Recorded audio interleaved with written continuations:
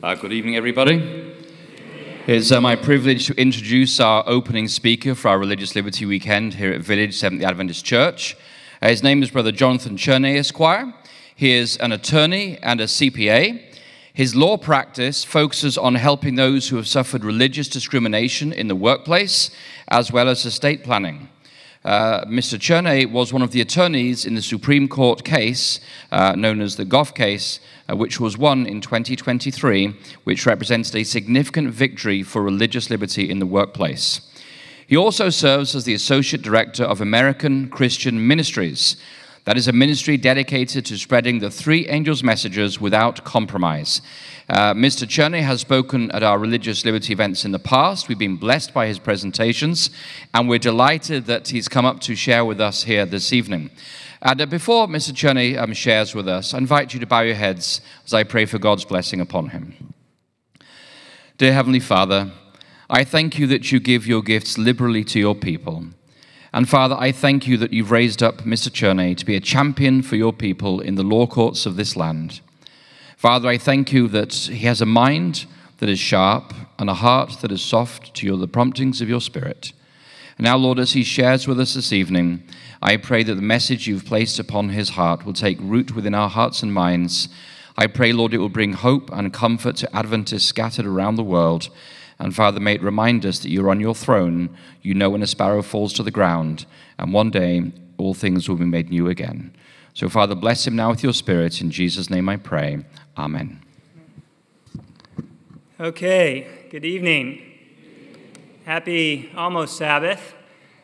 It is about an hour probably till Sabbath. I asked to speak before sundown because my presentation is more legalese than spiritual. So for those of you tuning in on Sabbath hours, just wanted to give that caveat. You can make your decision when you want to listen to it.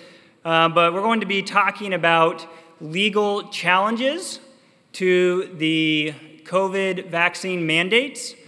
I've been in the trenches working on religious accommodation cases to the COVID vaccine. Right now I have about 50 clients with active lawsuits going across the country for being terminated or other adverse actions that they've incurred because they refuse to get vaccinated due to their sincerely held religious beliefs. So people have asked me, hey, how's it going? What's happening with these cases? And so that's what my presentation is going to be about this evening. Okay, so just a little advertisement. I am the Associate Director of American Christian Ministries.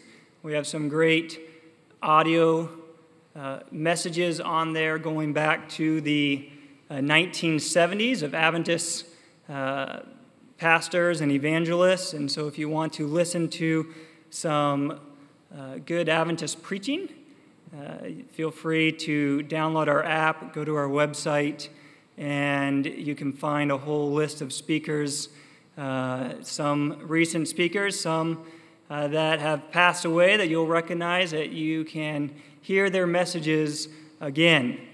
And so I hope you can take advantage of that resource. Okay, before we get started, I think it is helpful to kind of lay a foundation of our judicial system here in the United States. We have two court systems. One is the state courts, and then we have the federal court system. And the federal court system was set up, Article 3 of our Constitution, where it set up the judicial power in one Supreme Court, and then it gave Congress the power to create lower courts. And so Congress did that. You guys might recognize that courthouse there. Hopefully you haven't had to visit that courthouse, but I think that's the local courthouse here in Berrien County. So the Congress set up a kind of three-tier court system. So you have your lower court, your trial court. This is also called the district court. And that's where cases are brought originally. If you have a complaint against somebody or some entity, you would bring that first in the district court. And then if you don't like the outcome there, you would appeal to the appellate court, or the Court of Appeals, also known as the Circuit Court. And then after that is the Supreme Court. And state courts have the same three-tiered setup. You have your trial court, your appellate court, and then your state Supreme Court. And from the state Supreme Court, though, depending on the issue, if it's a federal issue, that could also be appealed to the United States Supreme Court. And so depending on the grievance that you have, what it's based on, would depend on what court you go into. Now, our federal court system is broken up into circuits. So this is the appellate courts. You have 11 numerical circuits that cover different states across the country. Then you have the DC and federal circuit that handle just specific type of cases like patents and things like that. And so if you file a case here in Michigan, in your local Michigan Federal District Court, you would appeal that to the Sixth Circuit. If I was filing a case in California and I lost and wanted to appeal, that would be the Ninth Circuit. And so then that Ninth Circuit Court of Appeals, they would pass a ruling on my case, and then all the district courts in that territory have to follow that ruling as precedent. And so when the Ninth Circuit rules, you know, those 8 or 9 states that you see there in yellow all have to follow what the Ninth Circuit said, the district courts in that. So you can cite the appellate courts as precedent. Of course, the Supreme Court, every circuit and every federal district court has to follow the Supreme Court precedent.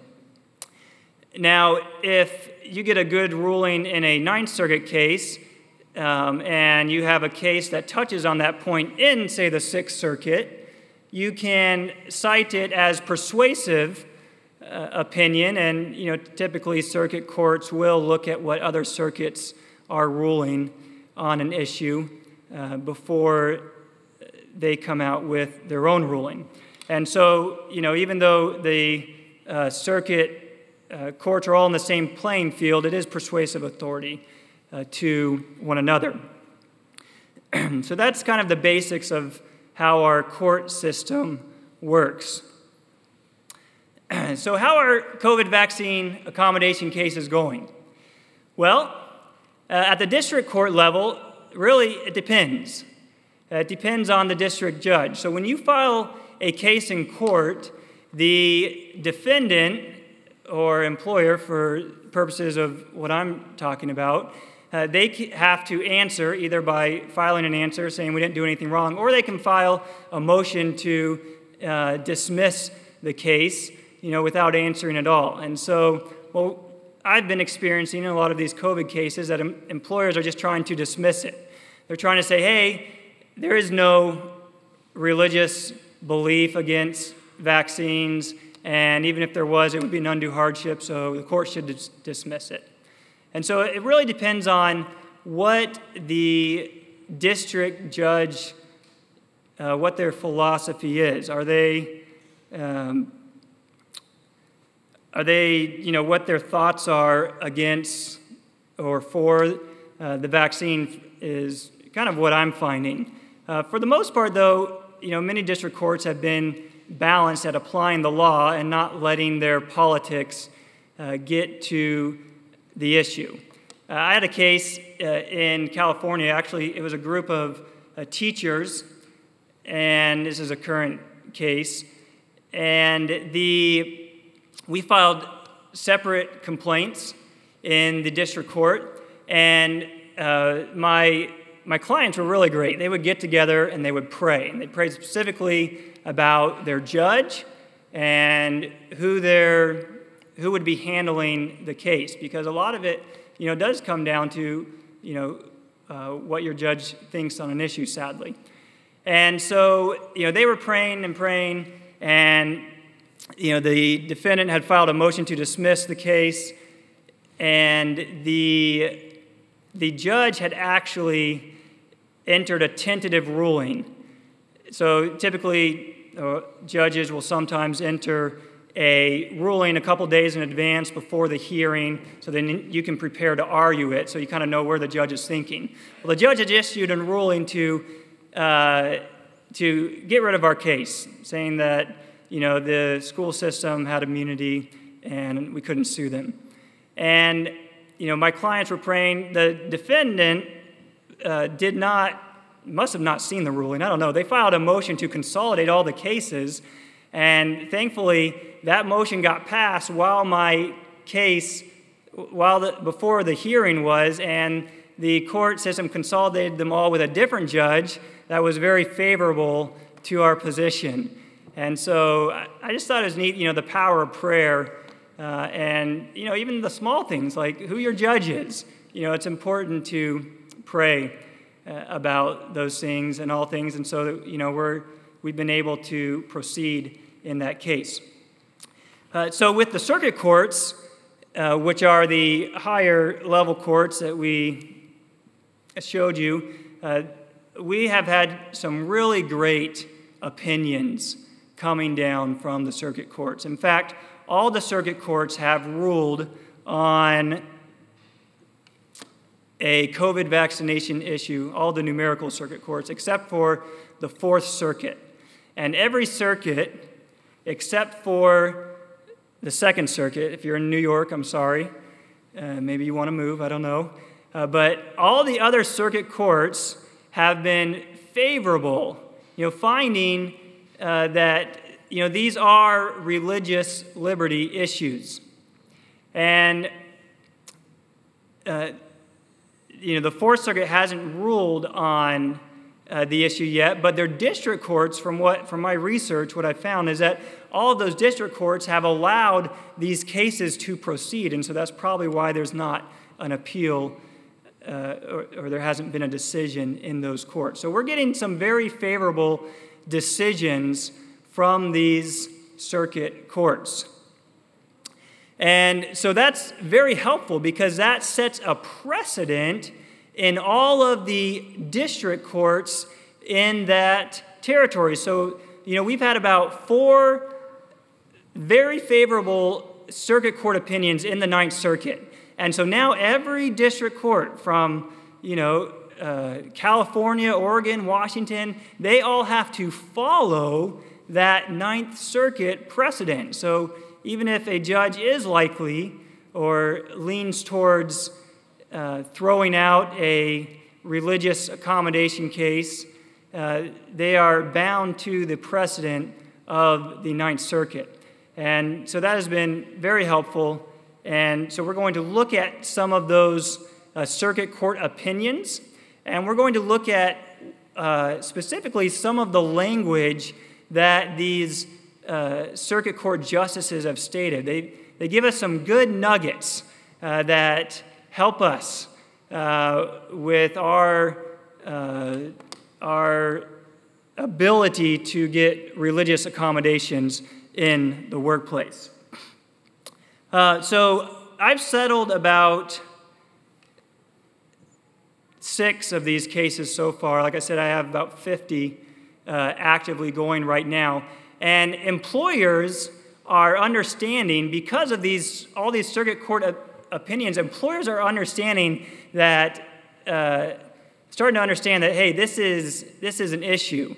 And the beautiful thing about religious discrimination cases is that if an employer loses, they not only have to pay what the jury awards my client, they have to pay their attorneys as well, but they're going to have to pay my attorney fees also.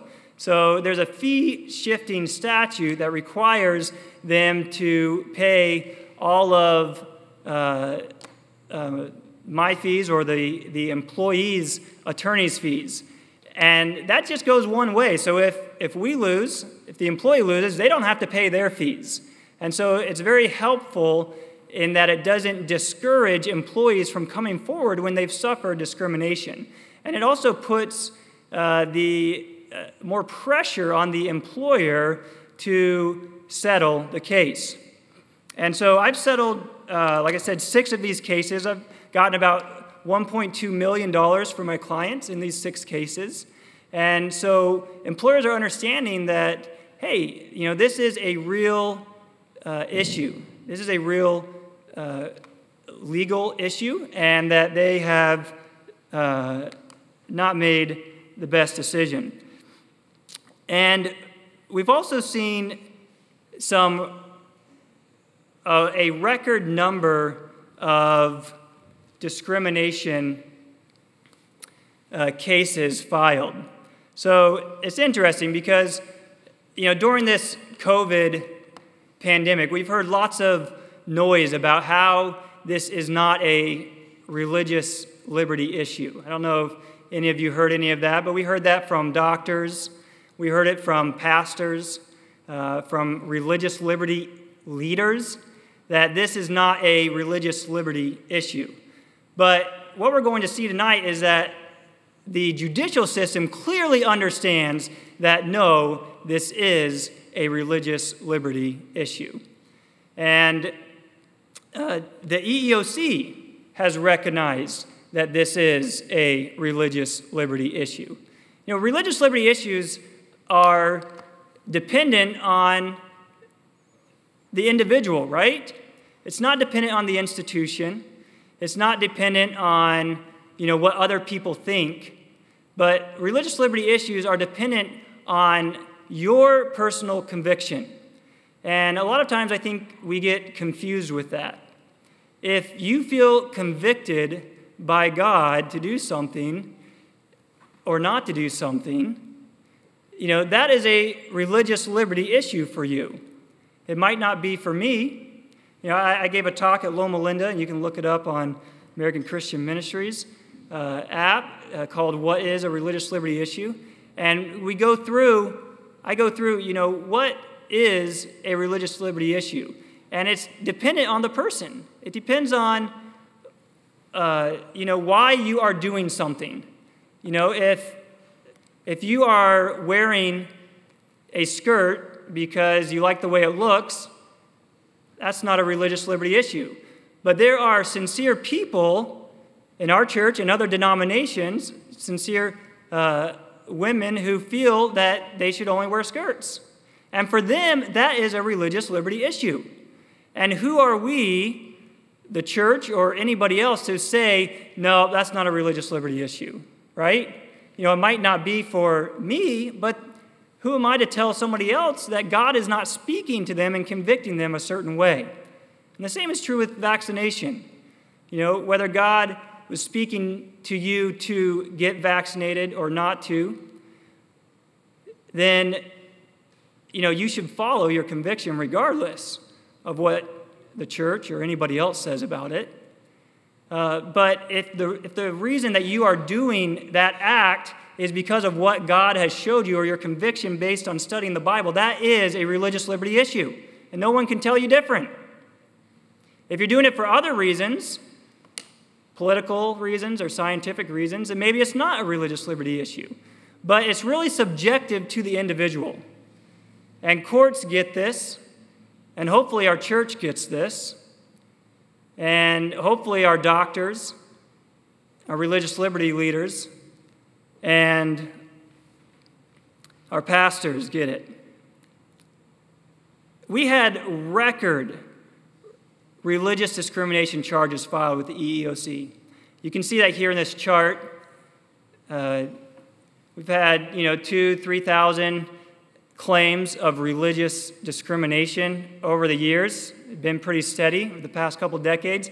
Then in 2022, it jumped up to 13,814 charges. Or actually, yes, of discrimination.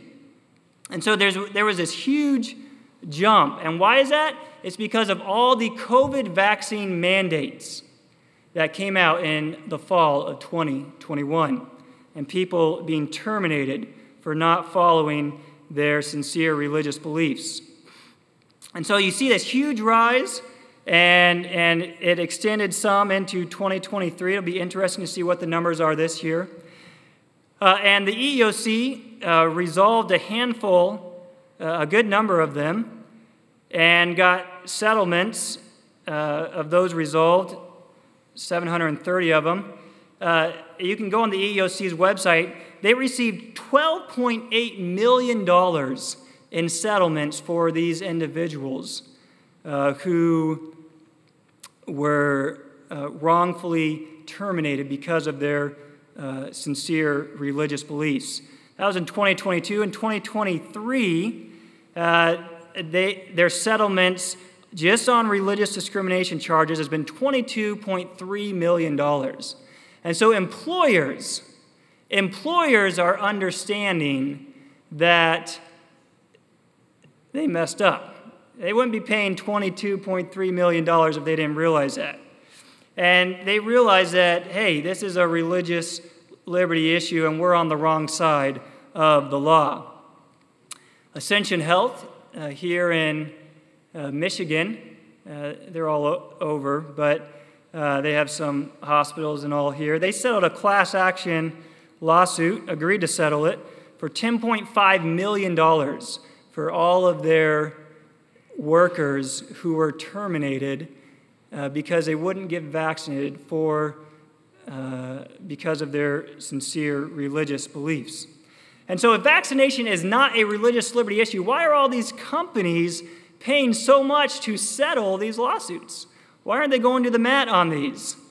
In fact, the EEOC has taken some companies to the mat. This was a press release not too long ago. Hank's Furniture required everyone to get vaccinated, refused to give religious accommodations, and the EEOC went after them, got $110,000 for the individual that was fired, and required Hank's Furniture not only to pay that, but required them to adopt policies in writing that provide employees with religious accommodations, and then train all of their managers and supervisors on that policy.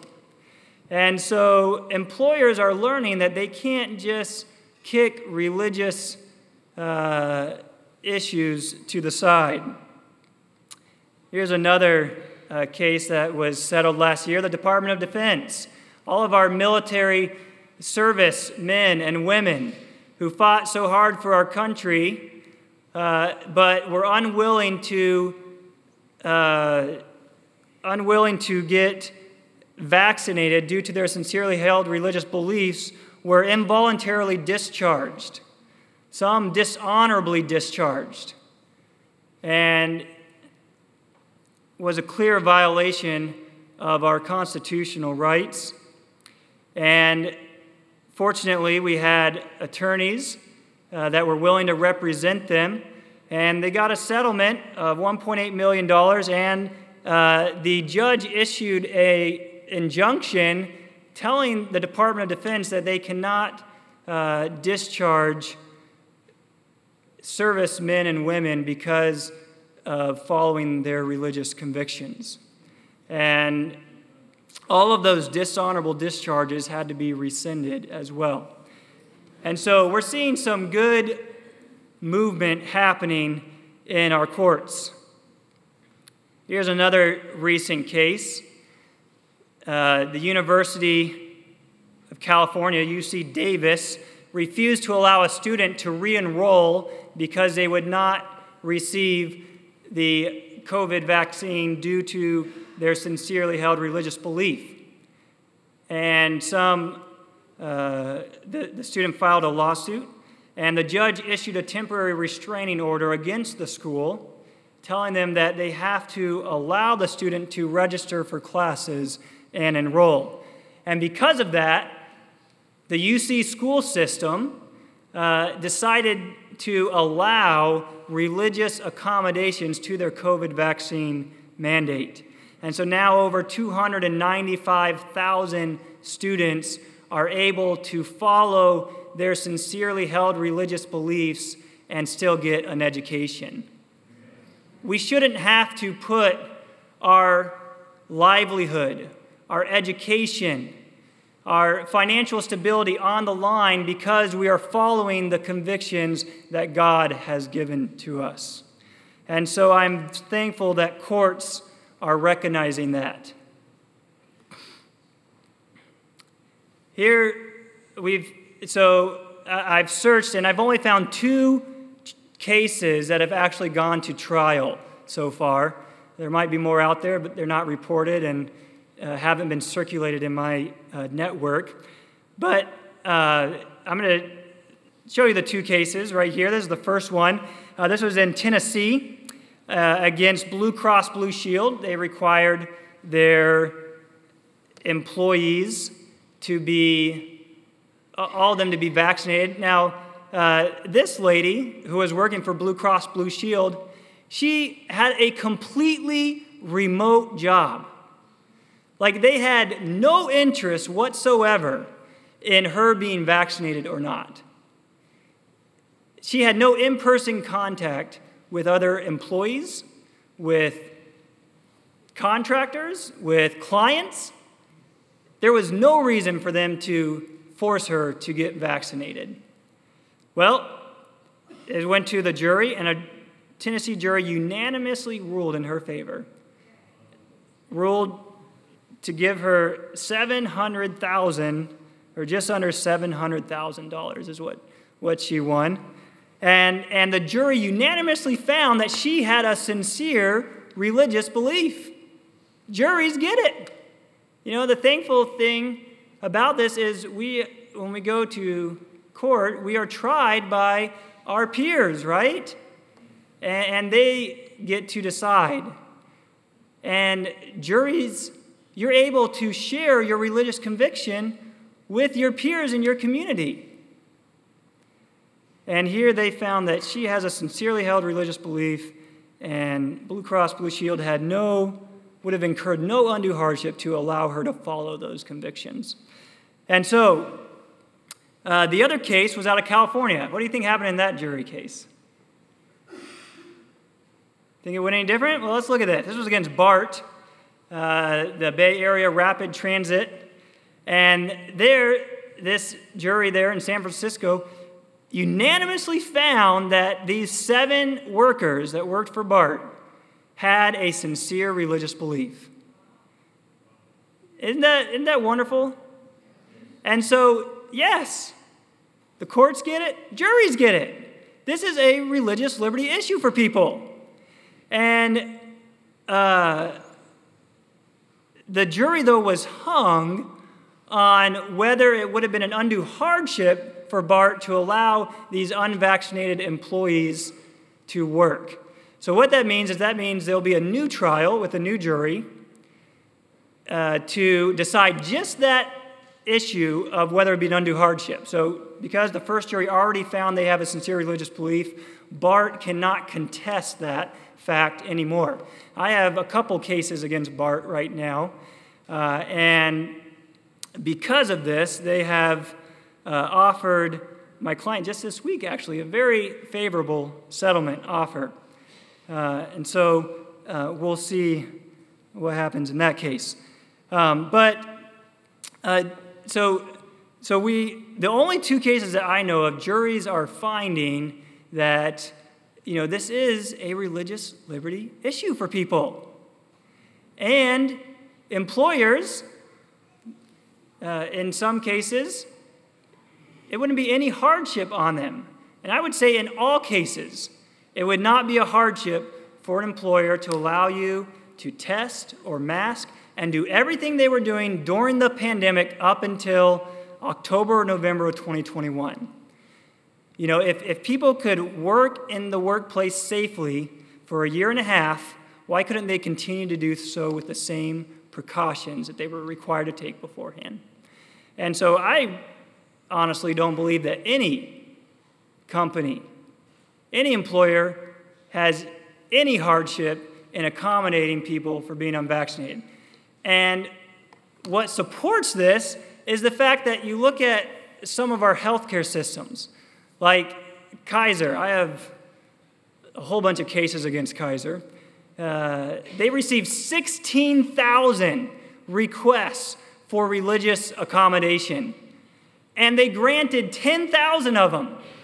They granted 10,000 requests. So clearly it's not an undue hardship for doctors and nurses and other medical professionals to be working with patients. If Kaiser can grant 10,000 accommodations dealing with the most vulnerable of the population, anybody else can as well. And I know some of our hospitals, Loma Linda, from what I've heard, granted every request for religious accommodation. And so employers have no basis for denying employees' requests for religious accommodation. That's why I think we're getting such favorable settlements coming out of this.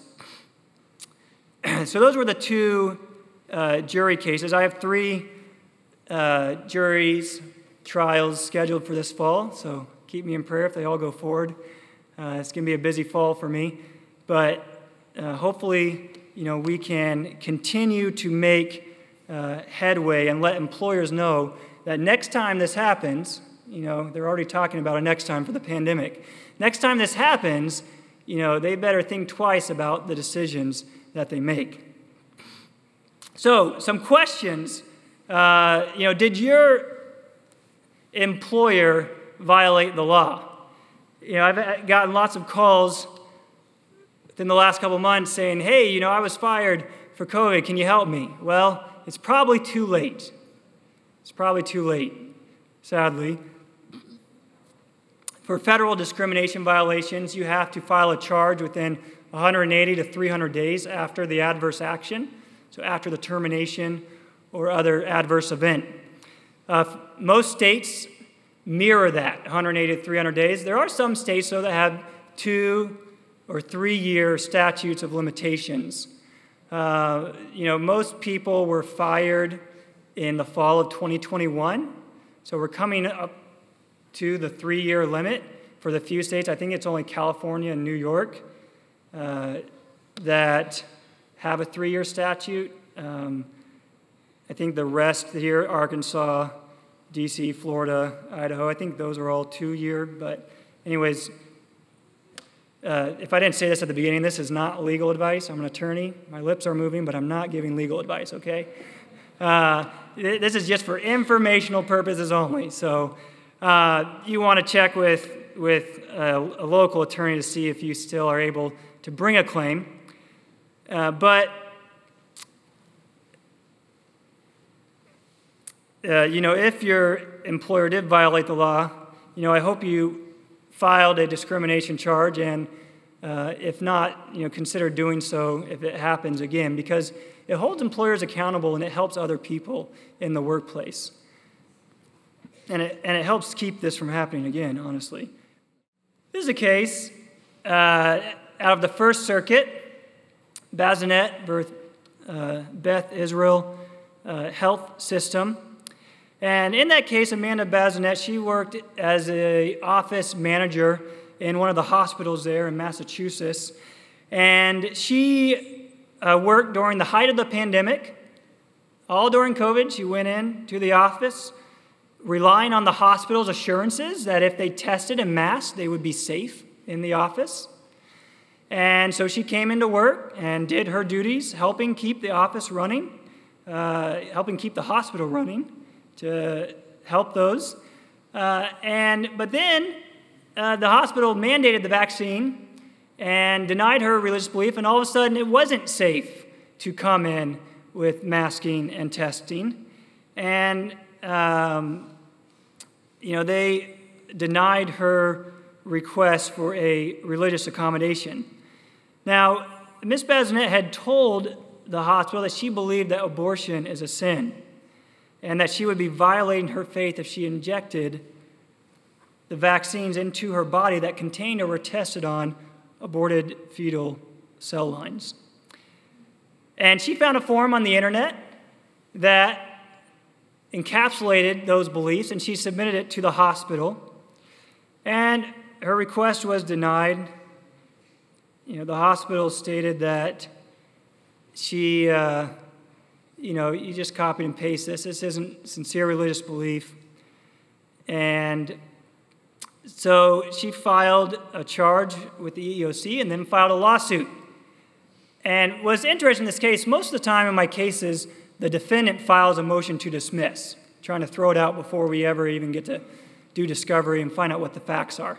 In this case, the judge on his own just threw out the case before the defendant even did anything. Like, that's when you know you really have the deck stacked against you, right? I mean, it's bad enough having to go up against a big corporate, employer with their corporate attorneys. But here the judge is throwing out your case without even a request from the defendant. And so the judge said, hey, she doesn't have a sincere religious belief. Said the unvaccinated healthcare workers it's an undue hardship because of the health and safety risk.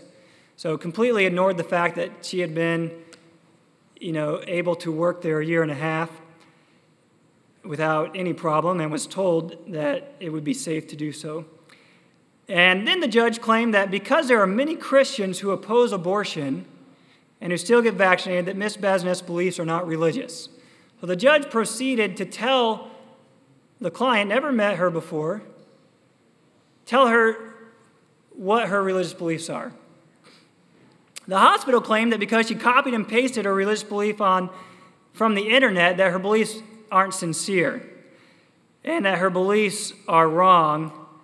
They also claimed that her beliefs are wrong because the vaccines weren't developed from aborted fetal tissue. So they said she couldn't be accommodated because she has wrong beliefs. And so this was their claim, and she appealed the decision to the First Circuit, and this is what the First Circuit held.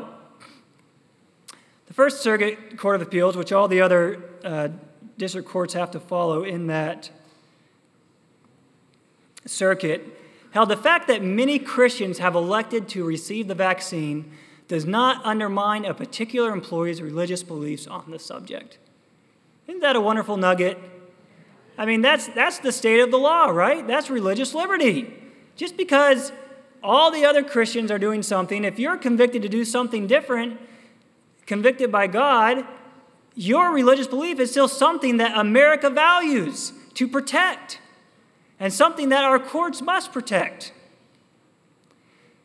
The First Circuit got it right. They also said whether few or many share that religious view is irrelevant. It doesn't matter how many people share it. What matters is, were you following a religious conviction or some other form of conviction?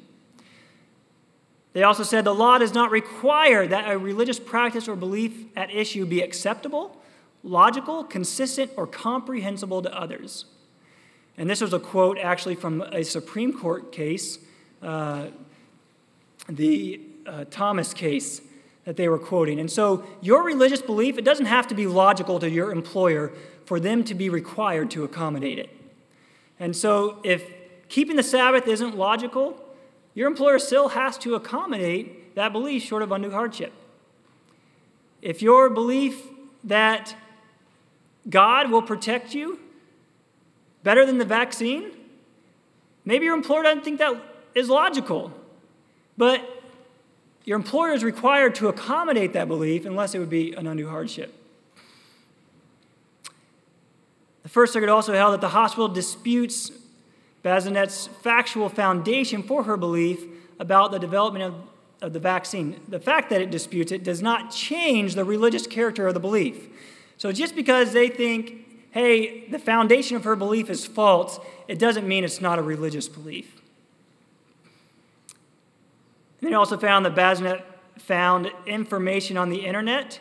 The fact that she found information on the internet which coincided with her professed religious beliefs does not establish that her beliefs are insincere.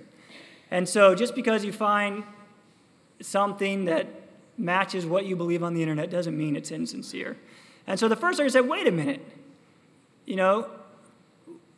district court, what you did was wrong. And so it sent it back and allowed the case to go forward. Are unvaccinated healthcare workers such a health risk that it is impossible to accommodate them? I already touched on this a little bit, but we've had a couple cases rule on this, both from the First Circuit, and Bazinet talked about this, and the Ninth Circuit. in the Buca versus Washington State University. I filed an amicus brief in that case, urging the Ninth Circuit to find that healthcare workers can be accommodated without undue hardship, and thankfully they did. They followed the Groff case, which was my Supreme Court case from last term that I came here and spoke about, saying that it's a fact-specific inquiry about whether someone can or cannot receive an accommodation short of undue hardship. And so they reversed those trial courts and sent it back down to allow the facts to be developed to determine whether there would be an undue hardship or not. And it said, citing Groff, it said, courts must take into account all relevant factors in the case at hand, including the particular accommodations at issue and their practical impact in light of the nature, size, and operating costs of the employer. And so the employer really has the burden to show why, it cannot accommodate, just as it had been doing for the last year and a half with unvaccinated individuals in the workplace. Here's a question that I get a lot. What if, in addition to religious beliefs, what if you have political or scientific or personal beliefs that aren't religious for reasons why you're not getting vaccinated or reasons why you're taking a certain action? What if there's a mixture of religious beliefs and other beliefs? Does that mixture negate the employer's duty to accommodate the religious aspect of your beliefs?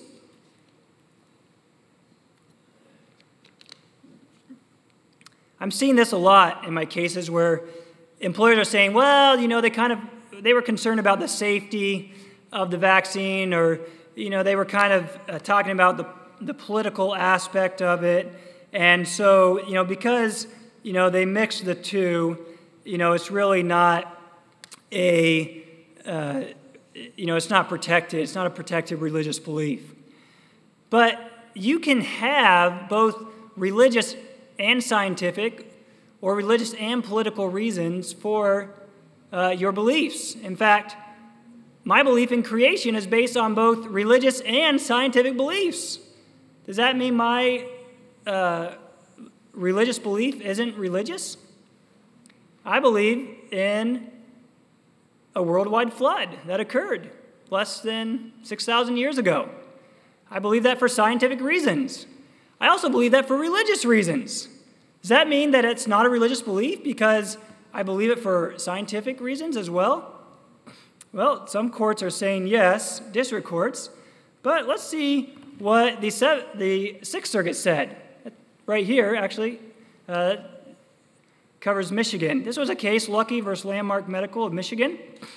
And there the district judge dismissed the case because it said that her religion does not have a specific tenet or principle that prevents her from being vaccinated. So this was a big problem. And it was a problem with our church as well, where we took a stance on the vaccine and said that it's not a religious liberty issue. We said that in the 2015 statement, and then we reaffirmed that in the 2021 statement. But as we know, as I've already explained, a religious liberty issue is based on the individual. It's not based on the church. And so that statement has harmed a lot of individuals. I received a lot of emails from HR personnel saying, we're not accommodating your client because your church has this belief, and they would copy and paste those beliefs. And a lot of church members were harmed by those statements, sadly. And even judges have said, hey, your church doesn't have this belief, and so we're not accommodating you. But thankfully, that's not the law. The judge got it wrong, and I think our church got it wrong too. We can have a statement that supports the government's ability to manage health, medical issues, pandemics, and also support the religious convictions of our members. If we would just work at retooling our statement, we could have a statement that does both.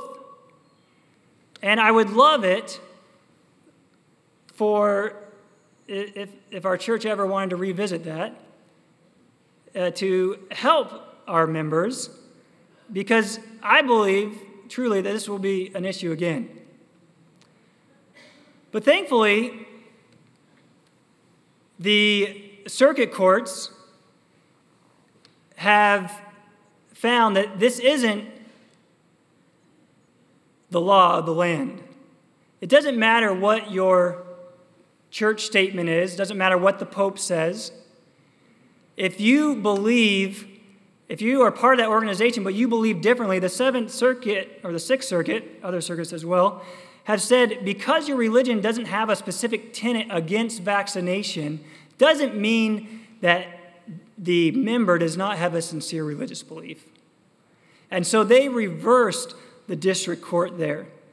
The district court had held that naked assertions devoid of further factual enhancement, that her beliefs were naked assertions devoid of further factual enhancement. So the district court was really hostile here. In this case, Lucky was a non-denominational Christian, and she had prayed to God specifically about whether or not to get the vaccine. And she felt God tell her, and I quote from the case, that she would suffer spiritual harm if she received the vaccine. And the district court said, well, her church doesn't believe that, and so we don't care if she feels she would suffer spiritual harm. It's not a religious issue. Fortunately, she appealed, and the circuit court, the Sixth Circuit reversed and said, courts must not presume to determine the place of a particular belief in a religion or the plausibility of a religious claim. So it's not for the courts to decide who's right. Is the church member right, or is the ecclesiastical body or authority right? Courts aren't to decide that, right? The courts are supposed to take the individual for their belief, their sincere belief. And they further said, it is not within the judicial ken to question the centrality of particular beliefs or practices to a faith, or the validity of particular litigants' interpretations of those creeds. So even if you interpret things differently than other members or pastors of your church, the court isn't to decide, well, this person interprets it differently than this person, so you're wrong. No, both can have a sincerely held religious belief. They're just different, and that's okay. This person can be convicted that they should get vaccinated. This person can be convicted that they're not. And both beliefs should be protected. We also had a Seventh Circuit case. And notice all these circuit court cases are against healthcare facilities. This was the Passarella versus Spears Health. And in that case, Megan Passarella, she worked as a nurse at a hospital in Wisconsin. She sought a religious exemption to its vaccine mandate. The vaccines, she said, could pose a danger to her body in the form of blood clots, heart inflammation, and after prayerful consideration, she did not feel at peace about receiving the vaccine because it might hurt her body, which is God's temple. And so her employer denied it, said, no, that's a safety issue. It's not a religious issue. And so they fired her. And then she filed a complaint in court, and the district court said, it's rooted in safety. She was concerned about, blood clots and heart inflammation. And so it's not a religious issue.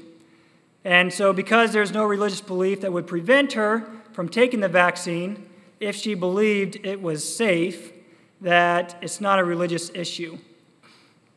But just because you do something because it's safe or not doesn't mean, just because you would otherwise do something if it was safe doesn't mean it's not a religious issue. And I don't know if I said that right. I got up at 3 a.m. for my flight, so forgive me if I said that backwards. Okay, anyways, we have the example of Christ, tempted by Satan, right? He was taken to the top of the temple and told to jump off. Now, he didn't jump off because it wouldn't be safe. That was at least one reason, right? Because then God would have to interpose to save him. If Satan had taken him, to the top of that chair and said, jump off, that wouldn't be testing God. He arguably could have done that without putting God to the test or violating any law. And so just because you're doing something because of a safety issue, it might still have religious motivations for why you're doing it. And the Seventh Circuit got it. The Seventh Circuit got it. They said, look, an employee may object to an employer's vaccine mandate on both religious and non-religious grounds. And you still have to accommodate the religious basis.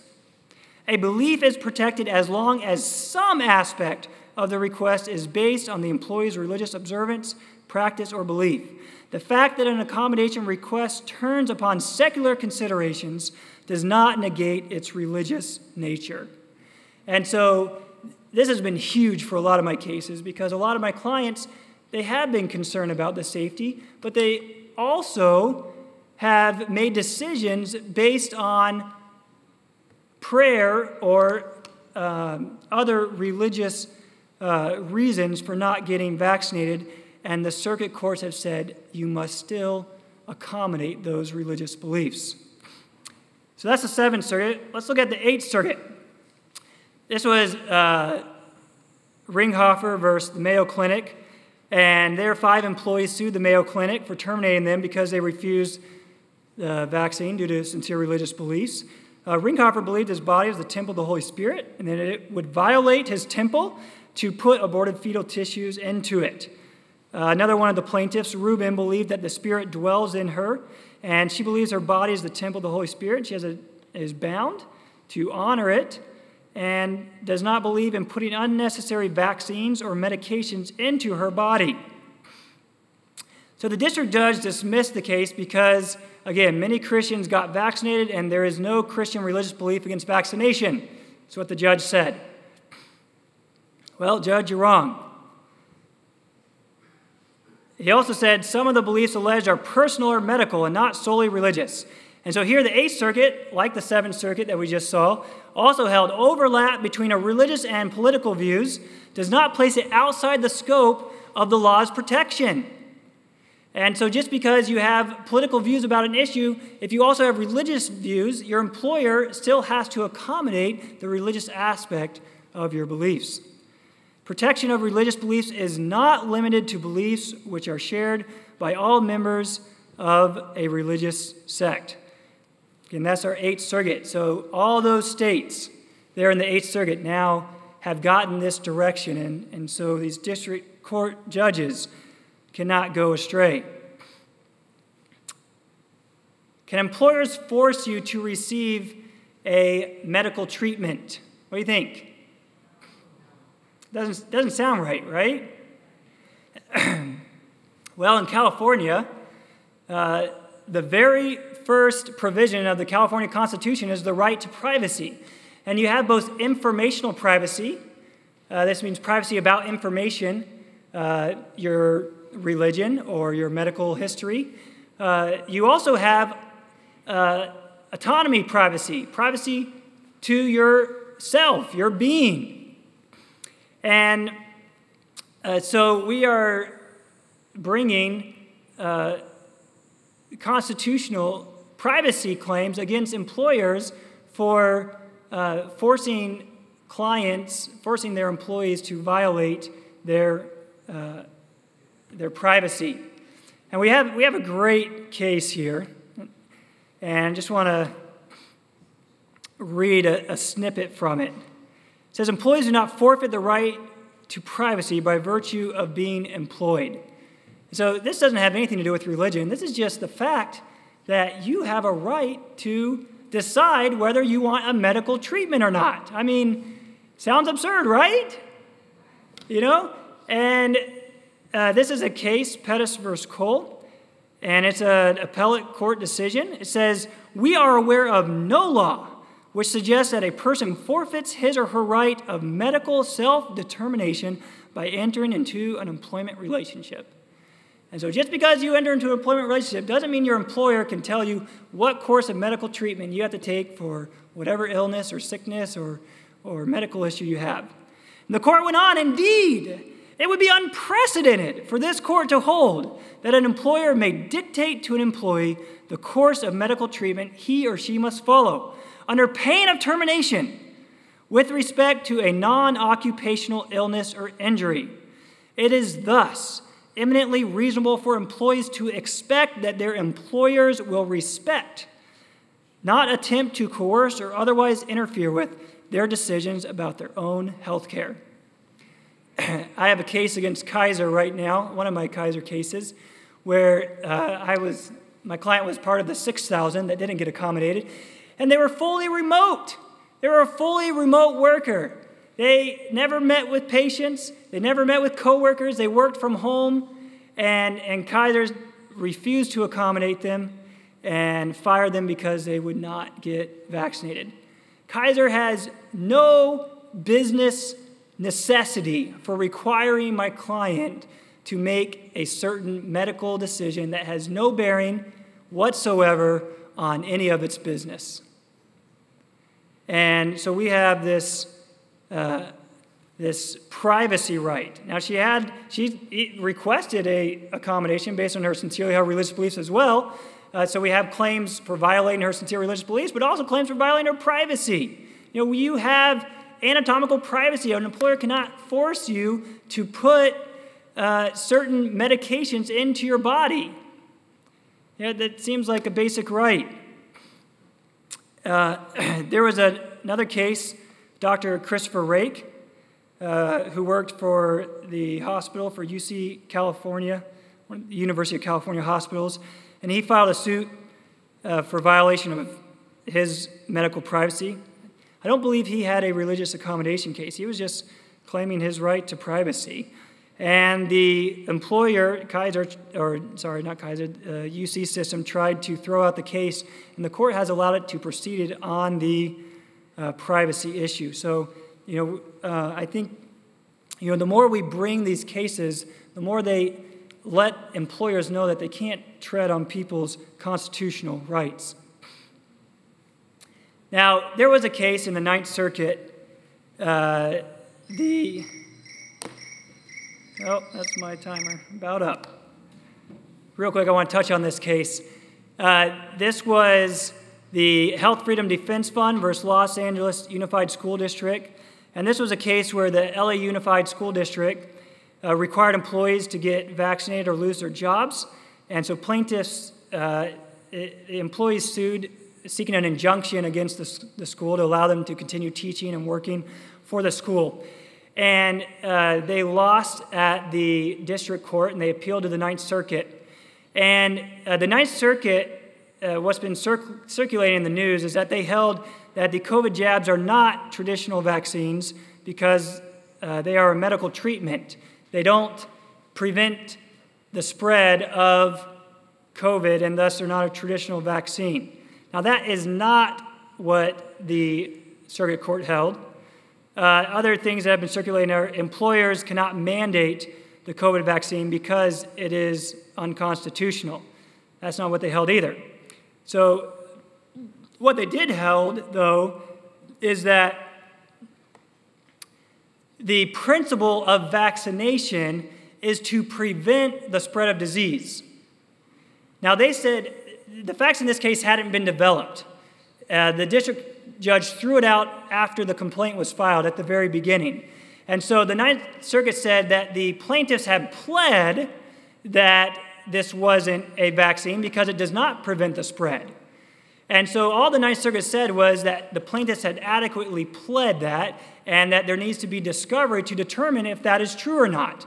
And a trier of fact, a jury, needs to decide, does the COVID vaccines prevent the spread or not? Now, we all know it's clear that it doesn't. The CDC has even said that.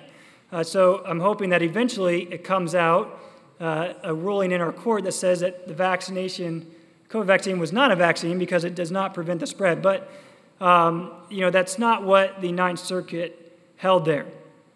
It said here the plaintiffs allege the vaccine does not prevent the spread of COVID, but it is a medical treatment to mitigate symptoms. A competent person has a constitutional protected liberty interest in refusing unwanted medical treatment. And I already spoke about that constitutional interest. The court has cautioned time and again that public employers may not condition employment on the relinquishment of constitutional rights. And so you have a constitutional right. You also have a right under statute to receive religious accommodations. So I just want to encourage you that the courts are getting it. The circuit courts are getting it.